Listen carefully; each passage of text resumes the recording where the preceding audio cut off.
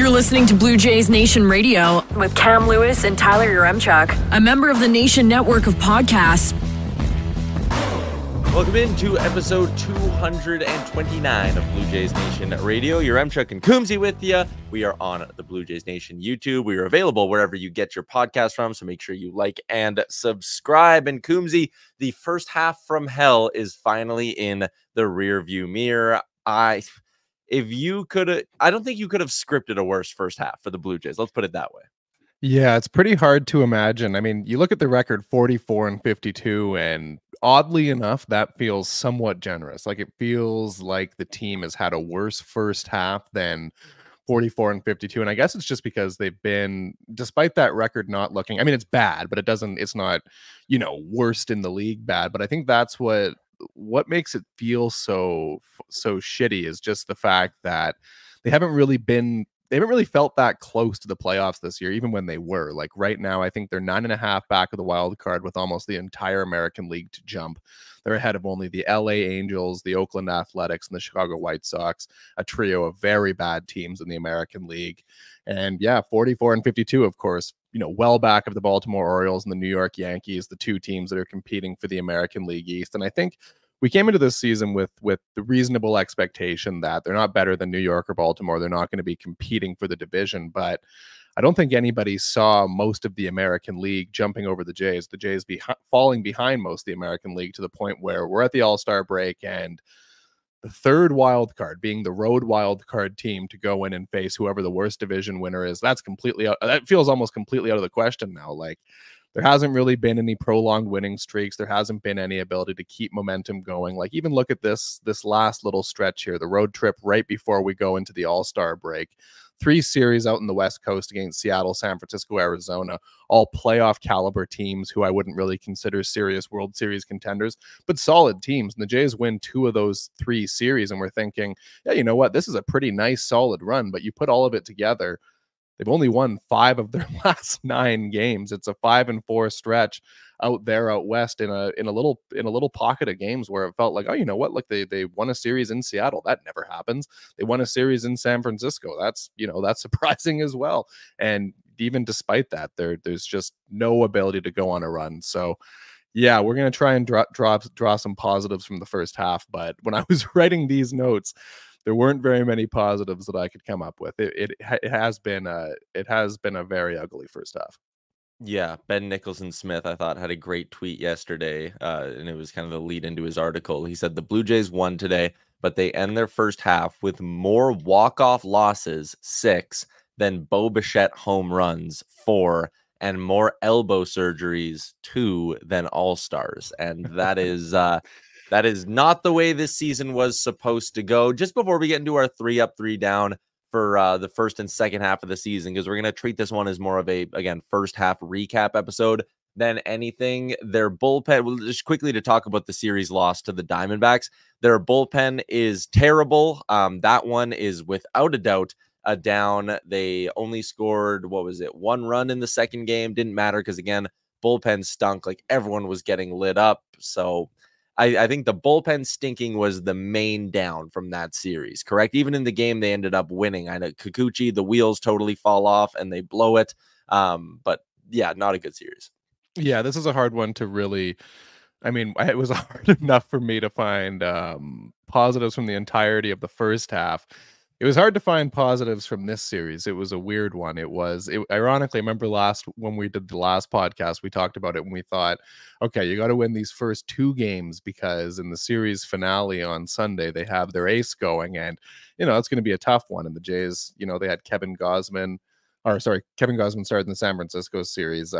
They had good starters going in this one. It was Barrios and Kikuchi. And you thought, you know what, like, this is a pretty good blend of starting pitchers. But like you said, the bullpen just completely imploded on them. The bullpen imploded on Friday in a tight game. They lost by a score of 5-4, walk-off from Arizona. And then in the next game on Saturday, the Jose Barrios didn't have a very strong start at all. But then after he came out of the game, the bullpen just couldn't even really keep it competitive. And then in the Sunday game, the bullpen did actually manage to shut things down after, ironically, it was Yusei Kikuchi, the starting pitcher, who kind of had the wheels fall out from underneath him when I think it was 4 innings of shutout and then just completely imploded in the fifth, just got lit up. But the Jays did manage to win that one on the power of a Vladimir Guerrero Jr. solo home run after they had almost blown a 7-0 lead. The thing that I was thinking about in this one, kind of a random thing to be thinking about, but they go up 7-0 and then blow the lead and it's tied. And then Vladdy hit that go-ahead home run. And I was thinking to myself, you know what?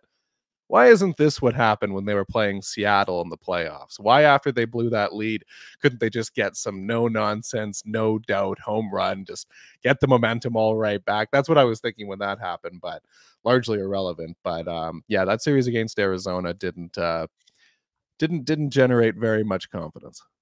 No, couple quick positives. Dalton Varsho tripled in every single game in his return back to Arizona.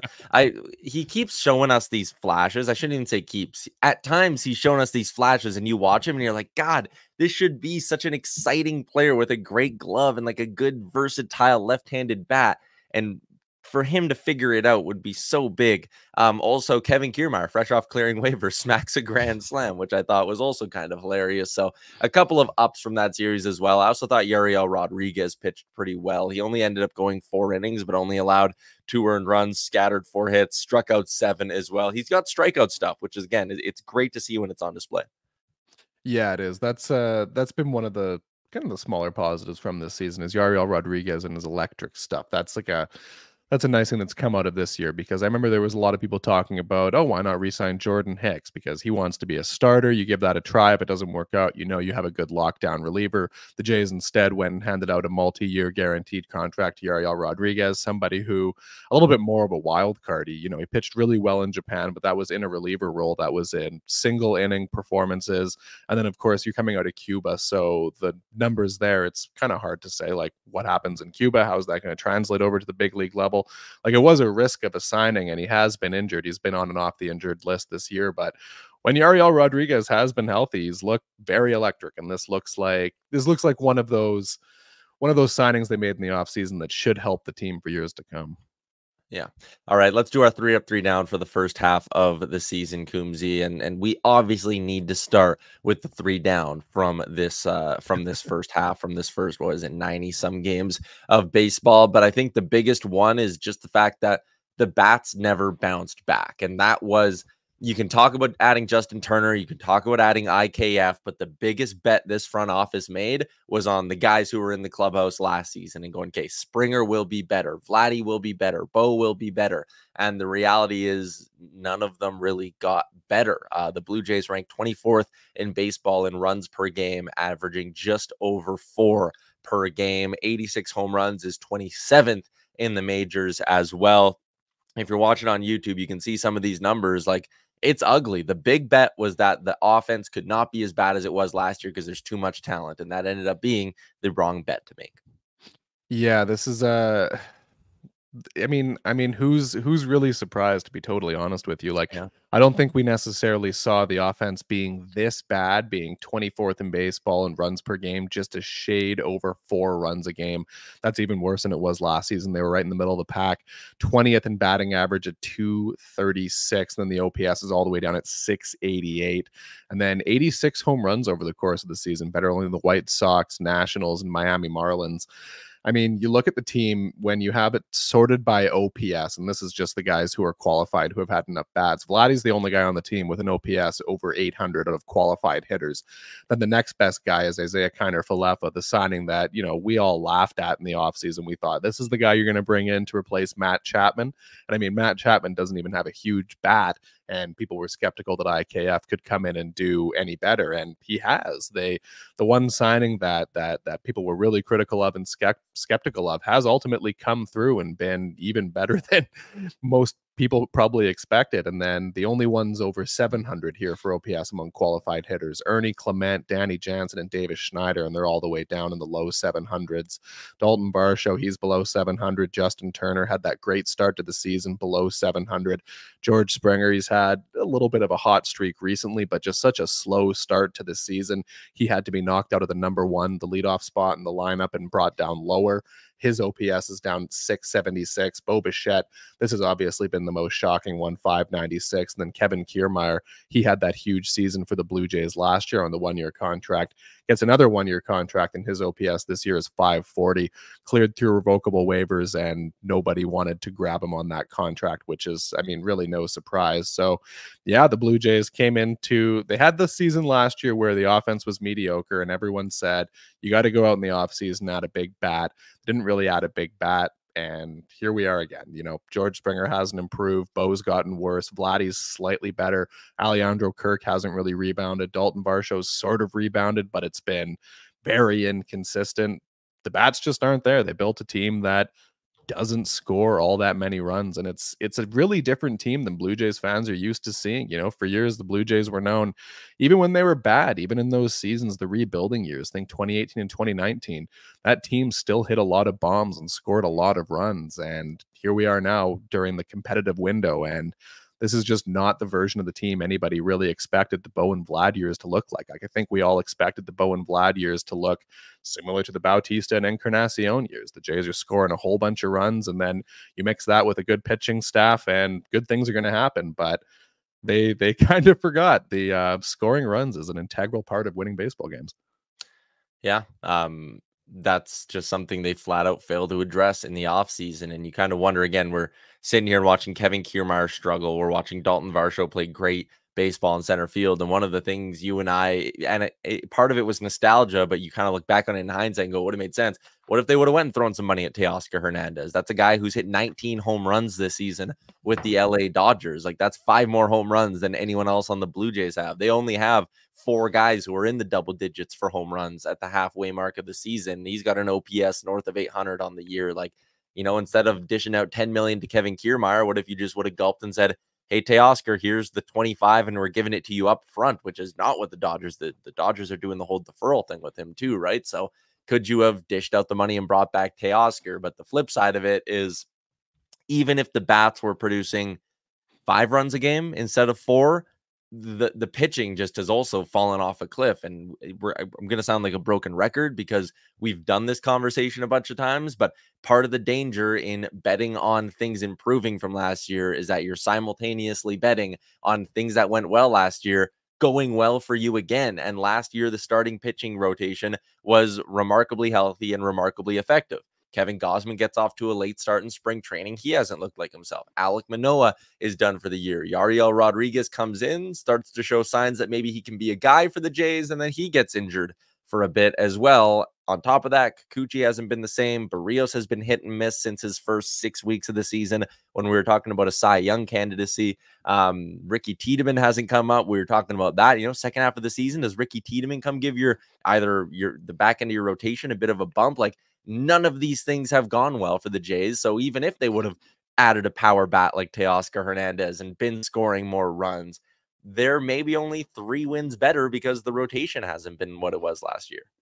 Yeah, this was kind of the thing was, I know there was a lot of people that were skeptical that the bats were going to bounce back. And among those people, you kind of thought, okay, if the bats don't bounce back, then what the Jays are going to need is for the starting pitching rotation to be at least as good as it was last season, like somewhere in the same realm. And the Jays had one of the best starting rotations last year. And like you said, there really wasn't any problems with injury. And this is something that it's uncommon. It's not often that you go through a baseball season, no matter how your rotation's built, even if you have a whole bunch of rubber arms, guys who don't often get injured, more soft throwers. There's no guarantee that you're going to get through a season without injuries. This is baseball, and pitchers get injured. That's just what happened. And yeah, it kind of was like this was an issue right away in spring training. Like this felt like it was going to be a problem pretty quick, and it hasn't really solved itself yet in the middle of July, right? Like Alek Manoah came out and he made his first start, and then he had some arm soreness. Ricky Tiedemann was supposed to be one of the first ones to pitch right off the hop in February, and he had some issues and couldn't go. Kevin Gausman didn't make his debut until their last Grapefruit League start. And then despite only having the one Grapefruit League start, he starts in their first series in Tampa against the Rays in the regular season. So Kevin Gausman, he hasn't been the same ace version of himself where, you have the team on a 2 or 3 game losing streak and they need to stop it. And Kevin Gausman comes out, tosses a gem. He hasn't been that same pitcher for the Blue Jays this year. The number 1 starter this year, really, their ace has probably been Chris Bassett, followed by Jose Barrios. Those have been the top 2. And then Kikuchi, it's been a mixed bag. And that's an unfortunate thing because he's probably the player who, when the Jays do sell ahead of the trade deadline, the player who's probably going to net them the biggest return is Yusei Kikuchi. And this is starting to look similar to back in the rebuilding days, 2018, when they traded away J.A. Happ.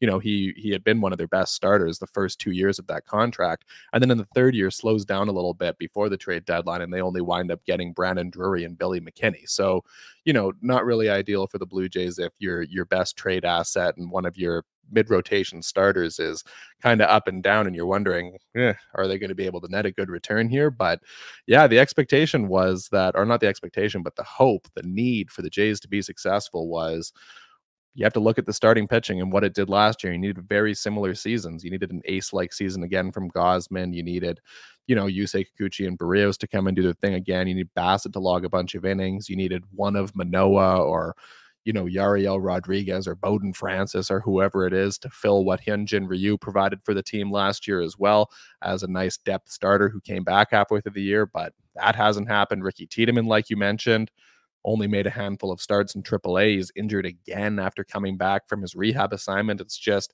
anything pretty much you could have thought of, as aside from outside of a big name like a Gausman or a Barrios or somebody having a major injury. But losing Manoah to Tommy John, who knows how he's going to come back? It's just, everything that went wrong pretty much has gone wrong. Yeah, and then the other thing that was great last year was the bullpen. The Blue Jays rode the back of a very strong bullpen, one of the best in baseball. And who were the guys behind it? It was Jordan Romano, Eric Swanson, it was Tim Meza, and it was to an extent Jimmy Garcia last season. And then you look this year, and all four of those guys have been zeros. Two of them banged up. The other two have been injured and really haven't pitched a lot this season outside of the first month, I suppose, for Garcia. Chad Green has been banged up this year. That's a guy who you were looking at as a piece who could come in and, maybe help the bullpen a little bit, even if they took a bit of a step back. But it wasn't a step back. It was a massive pushback. It was 30 steps back. For those guys to all go from, with the exception, I guess, Garcia. But last year, Meza, Swanson, Romano all could have been all-stars. And now you look, again, all zeros, not contributing anything. It's not like they got mildly worse. They went from being top of their craft to unplayable or not playing. It's a stunning step back. They have the second worst bullpen ERA in the majors at 4.91. When your bullpen is giving up, on average, a run and a half every 2 innings is basically what that works out to. That's insane. Yeah, this was probably, of the three downs we have, the bats and the starting rotation, this is the biggest surprise. The injuries to the starting rotation, again, it's baseball. This is a thing that happens. They had a really good season last year. It's hard to imagine it being that good. A small regression seems normal. The bats not bouncing back, yeah, it's pretty normal. I don't think you should reasonably expect, a George Springer in his early mid-30s to suddenly have a huge season. But the big thing is the bullpen. It's not something that we were really talking about coming into the season at all as a possibility. I think if you thought that one thing was going to go wrong, it's you look at the starting pitching depth and you think, geez, there isn't really very much there. If an injury or two is going to make this really difficult to get around. But the bullpen, you looked at all the names and you thought, there are so many names in the mix here that for this to go south, so much would have to go wrong. And ultimately, so much did go wrong.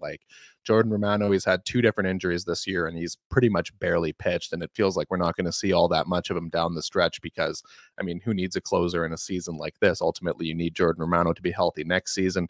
Eric Swanson had the disaster in spring training. His son got hit by a car. And I would imagine that plays a role in why he hasn't been as good this season as he was last. That's a pretty reasonable thing, but it's such a freak incident to happen. Nobody saw that coming. Nobody saw Eric Swanson suddenly being ineffective. How much he pitched for the Blue Jays last year, especially in the first half, he was so important. And then Tim Meza, there was an argument to be made last season that he was the best left-handed relief pitcher in baseball. And then he pitches so poorly, he gets designated for assignment. No one even claims him, and he gets released and has to sign a minor league deal. Again, if you had said that in the offseason, Tim Meza is going to get not just, claimed on waivers or traded somewhere else because he's struggling, but released outright is, again, shocking. So 3 guys who were great have completely fallen off a cliff. And then, two pitchers, 2 veteran pitchers who were supposed to be, maybe the number 5, number 4, number 6 guy in your bullpen, somebody pitching in the 7th inning or something like that. Guys like Jimmy Garcia and Chad Green have had to throw so many innings that, of course, Garcia wound up getting injured in what looked like an all-star season. If he had stayed healthy, there's an argument to be made that he's going down to Texas to participate in the all-star game. And then Chad Green, he had an injury as well and has been largely effective, but he's had to pitch so much that there's also some blown saves in there. It kind of just is what it is. He's basically at this point right now, with Garcia injured, Swanson down, Romano injured, and Meza gone, Chad Green's really their only reliable depth bullpen piece that they have available. Like everybody else that's coming in leverage situations, it's Zach Pop and Nate Pearson, who both have ERAs in the 5. It's guys from the waiver wire, Brendan Little, Ryan Burr, just looking at names like just random pitchers that they're grabbing from the scrap heap. It doesn't feel like a competitive season this year. It feels like something more like 2018 or 19, where they were just figuring out who can pitch next. Like, I mean, it's not quite Edwin Jackson, we have nobody else. Who else is going to pitch? I don't even know. It's not quite that level of bad, but it's, you know, it's 2021, Tyler Chatwood, Rafael Dolis, Tommy Malone, just looking for whoever can pitch out of the bullpen. And that's just not what we expected this year. That the Blue Jays are supposed to have a whole bunch of pitching depth. They're supposed to have that, you know, pitching factory in Dunedin and the great drafting and developing, and there's nonstop arms like the Tampa Bay Rays have. That's what they were supposed to be, and it just simply has not happened. And that's why the bullpen imploding is such a disappointing thing for the Blue Jays. Like, starting pitching, yeah, it's hard. It's difficult to find guys who can pitch multiple innings, but a bullpen, you should be able to put together a good bullpen with just organizational depth. There's a lot of teams that do this year in, year out with random names. And the Jays haven't been able to do it. This is supposed to be a pitching team, and it hasn't even been that. Yeah. And I mean, to give the front office, to cut them a bit of slack, again, this isn't just like, it's not like it was just a Jordan Romano injury and we're sitting here being like, oh, the bullpen fell apart. Like, to have things go this bad and this wrong for 5 key guys, like, that pretty much is an entire bullpen right there. The only guy who's able to consistently pitch is Nate Pearson, and he doesn't consistently pitch well, which is, again, another probably comment on, like you said, the Dunedin pitching factory, where a guy like Nate Pearson, who comes in with the stuff that he has, isn't able to become, never mind an everyday starter, which he probably should have been as a first-round pick, but an everyday bullpen guy, a consistent back of the bullpen guy. So cut him some slack, but also, again, when you look at a guy like Pearson, they haven't been able to properly develop him. Alec Manoah fell off a cliff. Like, I think you bring up a good point there. That's probably a larger conversation that needs to be had at some point here. But anyways, the 3 downs, they are obvious. It's the bats, it's the rotation, it's the bullpen. Everything went wrong. What went well? We'll get into that, but first, let's step aside for a quick break. Back on episode 229 of Blue Jays Nation Radio. The downside of the first half took us about 15 minutes to go through. I don't think the up portion will take us that long, but let's start with one thing, and that's Vladimir Guerrero Jr. After a really miserable start to the season, Vladdy's actually bounced back nicely and is now in line to have a better season than he did a year ago for the Jays. His OPS is up a significant amount of points. Vladdy's looking like, again, returning to the form of being a legit middle of the order 3-4 hitter that can do this for, I think, a decade.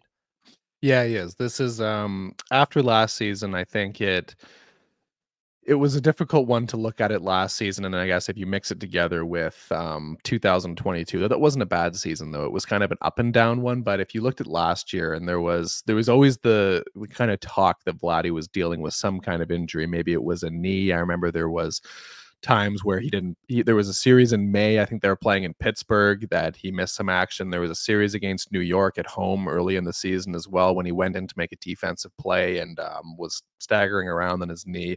And there was always the talk last season there was something going on injury wise, and this year Vladdy looks more healthy and more locked in. He looks more comfortable, and his numbers, yeah, they're not really eye popping numbers. 288 batting average, 815 OPS, 14 home runs, but it was a slow start to the season, and when he kind of came out of that early funk, Vladdy had probably one of the better runs in, I'd say, most of the month of June, maybe late May as well. Probably one of his better runs at the plate. Just when you look at him in the batter's box, the way he's swinging, the way he's making contact with the ball, the confidence that he has, he looks like he's having the best run that he's had in a couple of years, like probably since his 2021 runner-up MVP season, the little run that he had there in late May and June. So that's one positive from the season, is that after last year, you looked at it and you thought, is Vladdy the kind of player that you want to offer a 10-year, 15-year contract, whatever it winds up being to? Is this the kind of guy you want to lock in and have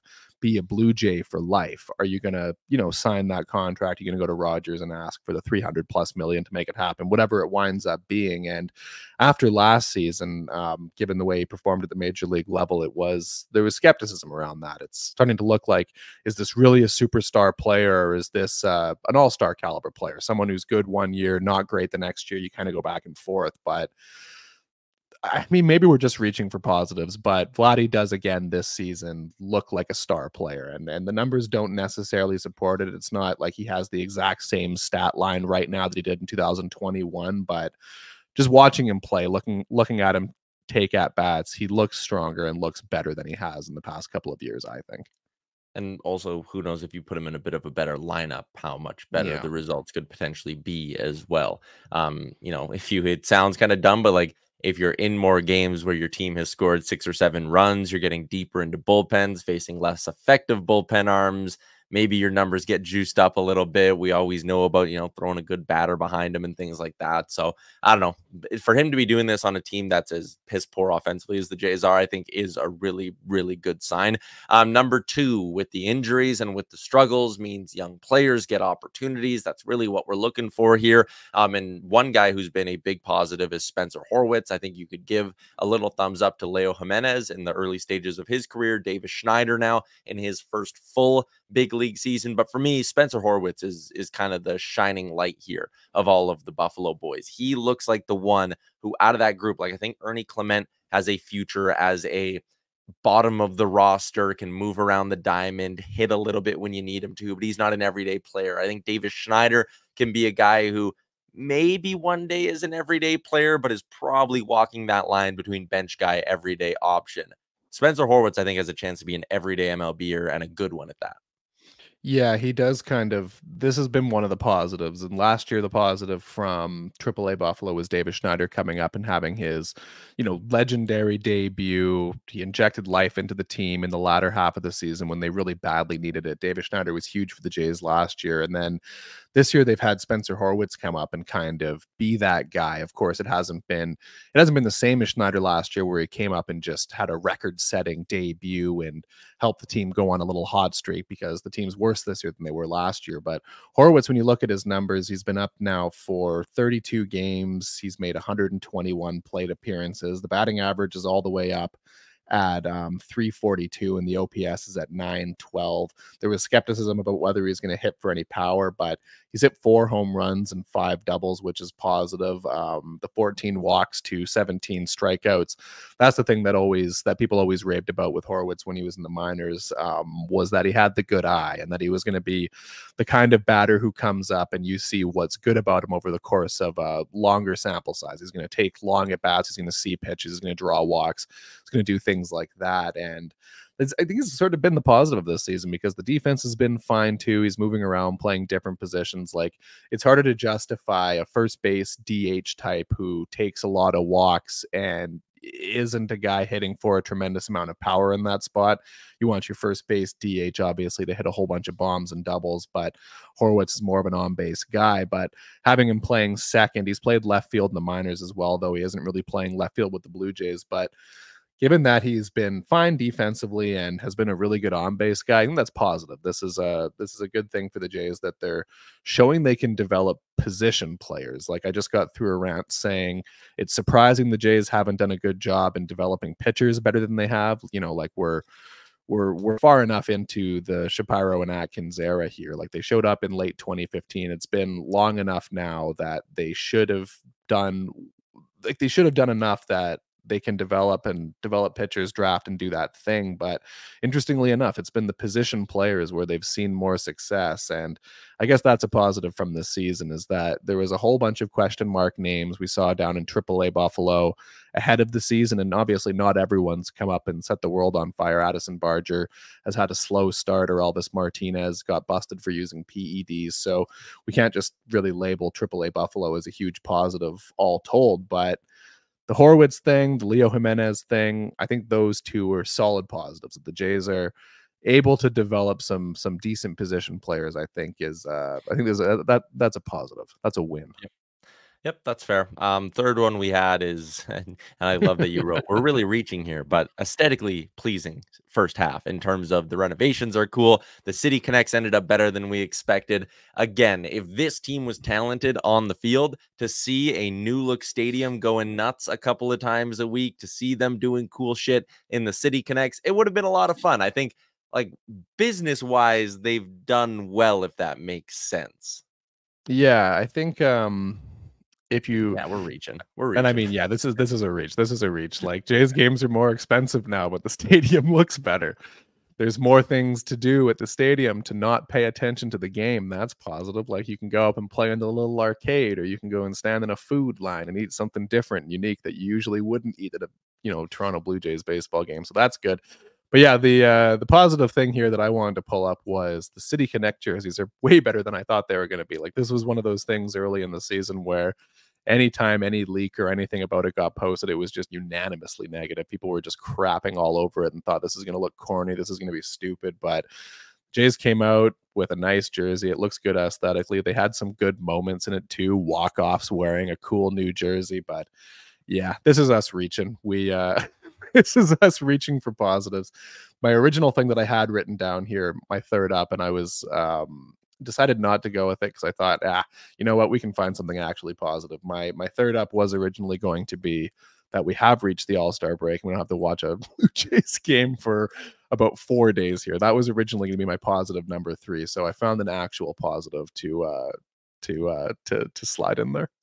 All right, moving away from the first half, Coombsy, you are going to do a bit of in-depth draft stuff a little bit later on this week, and we'll get someone who is a bit more dialed into sort of the prospect pipeline to give us some insight. But the Toronto Blue Jays did have a pick in the first round yesterday, and they went with Trey Yesavage at 20th overall. He was actually ranked 11th on MLB's pipeline list this season. He's a 20-year-old from East Carolina, has some good numbers. It honestly feels like a solid pick. I know Ben Badler, who's a prospect analyst for Baseball America, wrote getting a top 10 talent at 20th overall, said that's good work for the Blue Jays. Baseball America had another quote that the gap between Chase Burns and Hagen Smith and Troy Savage is minuscule at most. They said this is unbelievable value for Toronto, getting him at 20th.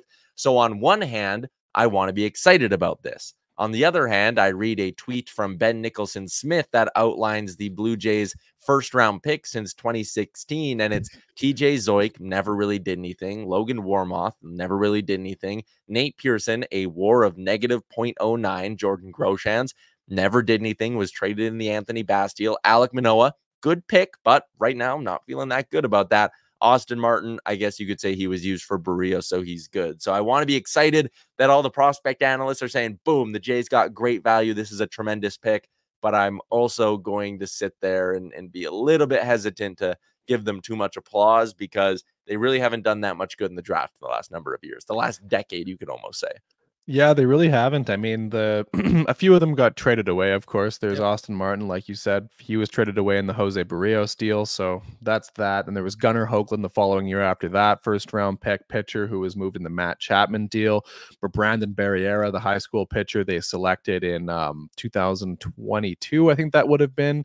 His first 2 seasons have been mostly wiped due to injury, which is very unfortunate. And last year it was Arjun Nimala, who was the youngest first-round pick in that draft. I don't think he's even turned 19 yet. He's still younger than a lot of guys in this year's draft. So jury's still really far out. The first round picks that they had early in the early in the Cleveland Carrera in Toronto, like the TJ Zoiks, the JB Woodmans, Logan Warmoths. Those were picks that didn't really ultimately wind up doing anything. So the Jays have found some level of success with their later picks in the draft. They've had some good second round picks, like Bo Bichette, for example, second round pick out of high school. But that's sort of what is ultimately carrying this front office and the Blue Jays with their drafts. Is there haven't really been that many hits, and there's been, finding Bo Bichette obviously has been. Bo Bichette and Alek Manoah were kind of like the two big wins that everybody talked about. The Blue Jays, drafted and developed these two guys, but like I said, in 2 different points, the Jays, they were supposed to be a drafting and developing team. They were supposed to be a Tampa Bay Rays style team that constantly had, talent through the draft that was going to augment their expensive core at the big league level. Your Bo Vlad, Springer, the pitching staff, they're expensive. You're supposed to have all these young, cheap, expensive, controllable guys coming up, and that hasn't happened yet. But the hope is that this first round pick here in 2024, Treya Savage, he's got like the build and the stuff that he looks kind of like a number 2, number 3 starter. Maybe he's listed at 6'4", 225 pounds. His fastball sits around 93, 95 miles an hour and peaks out at 98. He also carries a low 80s spike curveball and a splitter with similar velocity, and both have swing and miss stuff. He has strikeout stuff. So yeah, that is the profile of the kind of guy who you'd hope moves through the system pretty quickly and can be an effective pitcher at the big league level. But yeah, the Jays really need to start hitting on some of these picks here, because they haven't really been the drafting and developing team that we kind of hope that they were going to be. Yeah, 100%. All right, moving along here. Quick quote from USA Today's Bob Nightingale, who said, baseball executives are starting to believe that Blue Jays GM Ross Atkins, Padres GM AJ Preller, and Farhan Zaidi, the Giants president of baseball operations, all have to make the playoffs to assure they keep their jobs. He ends it by saying, Atkins appears to be in the most danger, to which I respond, no shit. But it really does feel like there's a handful of dead men walking here in this back half of the season. They're obviously not making the playoffs, and that will, I think, again, if Bob Nightingale's saying it, and I think it's only a matter of time until the other insiders start following suit, this season's going to end. Ross Atkins will be fired. They will hire a new GM who will then fire John Schneider and bring in his own manager.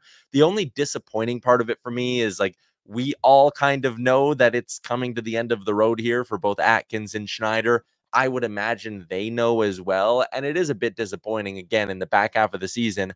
No big name sexy prospect to come up and give us a lot of excitement for next year. No new manager that's at least building and doing something, and we could say, hey, look at the culture they have going here with a new man. Like, nothing positive will happen in the back half of the season. I am positive of that. It's just going to be running this thing out. Let's play out the final 65 some odd games or whatever it is, and let's watch everyone get fired in the middle of October. Yeah, I think there was a quote from Shai Davidi. I think it was in late June. It talked about this was right when the Jays they were really falling out of the playoff race, and people were starting to get upset and kind of asking for, when's Atkins going to get fired? When are they going to fire John Schneider? Blah, blah, blah, blah, like as fans generally tend to do. And Shai Davidi said that he mentioned that the Blue Jays really value stability and continuity in the front office. And you look through at the time that Shapiro has been here, and there haven't really been too many firings. There was a hitting coach in 2018. Was it Brooke Jacoby? I think it might have been. That wound up getting fired during that era. There was they just let John Gibbons' contract expire. That wasn't a firing, if I'm remembering correctly. Charlie Montoyo was the big notable firing they had that was probably a little unexpected. A few months into the 2022 season, when they needed to turn things around, they brought John Schneider in, of course, who always felt like he was going to be the manager and sort of turned that season around a little bit. But yeah, I mean, I don't really blame John Schneider for what's going on here. I don't really know how you could make anything more out of this roster. I don't think it's his bullpen decisions or pinch hitting decisions or lineups that are resulting in the Blue Jays, this roster being what it is. But yeah, the Ross Atkins thing, I mean, I even have a hard time really understanding why they're letting him kind of do the teardown here at all. Like, they're obviously not doing a full teardown where they're trading Bo, Vlad, Gosman, Barrios, everybody. It's just going to be, the impending free agents, Kikuchi, Jansen, Garcia, et cetera, et cetera. I'm even a little bit surprised that they're letting Atkins go ahead and do this, given, he's already had a chance to tear down a team once, traded away Aaron Sanchez, Marcus Stroman, Josh Donaldson, names like that the first time around. And, you look at the first, I guess, the first rebuild try they had, and there weren't a tremendous amount of good trades that were made that set the Blue Jays up for the future. Like the one they did make that I thought is a very obvious clear win was when Francisco Liriano went to Houston in 2017 in exchange for Teoscar. That was the great move that they made. But you think about the other ones they've done, like the J.A. Happ one that I mentioned earlier, McKinney and Drury, Aaron Sanchez, they hung on for a long time and wound up only getting Derek Fisher. It was like a change of scenery deal for two struggling players. Marcus Stroman goes to the Mets for Anthony Kay and Simeon Woods Richardson. Anthony Kay doesn't do anything. Woods Richardson's part of the trade for Jose Barrios, so that's fine. But Josh Donaldson for Julian Merriweather, it's a whole bunch of we're holding on for guys for too long and not getting that much in return. And I worry that that's what they're doing right now too. But I mean, I think a lot of fans would like to see Atkins out the door before the trade deadline, and then maybe somebody else comes in and tries to find their own prospects. But I think they're just giving Atkins the keys to make these trades mid-season, and then I think that somebody new is going to come in. And then that Shai Davidi thing that I mentioned when they were talking about how nobody really gets fired from the Blue Jays, it sort of seems like, and Davidi did hint at this, Atkins moves into a different position within the Blue Jays front office, one that's maybe not necessarily a day-to-day decision-making role. And James Click, who used to be the general manager of the Houston Astros, then comes in and tries to lead the Blue Jays through a one-year retool because, all signs are indicating they're going for it in 2025. And I'm not sure there's even really a choice. Like Rogers expects that 2024 and 25, they're going to be competitive seasons. Mark Shapiro signed a contract, a 5-year deal in for 2020 through 2025, where the expectation was competitive baseball. And to pivot from that and go into a full-on rebuild, it's not going to happen. So here we are. I hope that 2-3 years from now, we don't sit here and think, oh man, I wish they had blown it up harder in 2024, because that's kind of where I'm sitting right now. It was, I wish they had blown it up in 2017 or even just after 2016.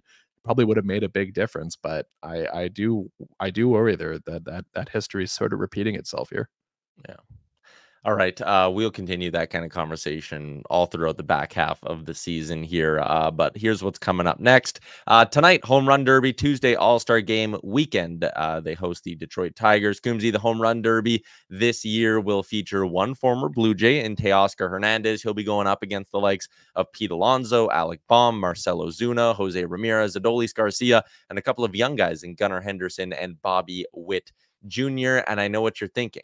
Is there a way that they can make the Home Run Derby more confusing? And they have this year with an exciting twist on the rules. The one I like is that all 8 players will just go in the first round, and then whoever hits the most home runs out of those 8, those are the 4 that advance, and then they seed it from there to do 1 versus 4, 2 versus 3. What I don't like is this part. Again, I actually kind of liked the timer versus like the 10 outs because it kept it moving a little bit. Yeah. And you didn't have guys going up there and like taking 3 pitches in a row. But here's what they did this year. While the 3 rounds remain the same in terms of length, which is again 3 minutes, they're also adding a pitch limit of 40 pitches, which feels like an unnecessary way to confuse it, but whatever. So it's whatever happens first. Either 3 minutes goes or they face 40 pitches in that one. In the finals, the hitters will be allotted 2 minutes or 27 pitches, whichever comes first. So they've basically added a bunch of tiny little rules that will be incredibly confusing. And anyone who's watching this thing for the first time is probably just going to be like, what the hell is going on with this thing? And the bonus pitches are also no longer on a timer. If you hit 2 home runs that are 440 feet or more, then I think you just get like a couple more pitches at the end, not like an extra 60 seconds. I don't, simpler the better when it comes to shit like this. I don't like that they're adding like 30 rule changes, but it's also the Home Run Derby, so I barely give a shit to begin with. Yeah, I don't know. I thought they had a really good Yeah. they had a really good recipe going the past few years where it seemed like guys were having to, just keep swinging and swinging and swinging. It was kind of fun. It matched in with the whole vibe of the pitch clock. Like that was a whole thing with Major League Baseball, and just sort of matched that everybody's in this little confined time box where they have to do their thing in that amount of time. Seemed really simple and straightforward and really solid, but I think you you had it right when you said it's the home run derby and who really cares? Exactly. That is the end of the first half of the season for the Blue Jays and for us at BJN Radio. We will be back later on this week, or I should say Coombsy will be back later on this week. And then the second half of the season will begin, and we'll see who ends up playing for the Jays and what they have in store. But that's a wrap on half numero uno. Coombsy, enjoy a little bit of downtime here with the Blue Jays not playing for a handful of days, and we will chat again in a couple weeks. Best wishes. Thanks for tuning in to Blue Jays Nation Radio. Don't forget to like and subscribe wherever you get your podcasts from to never miss an episode.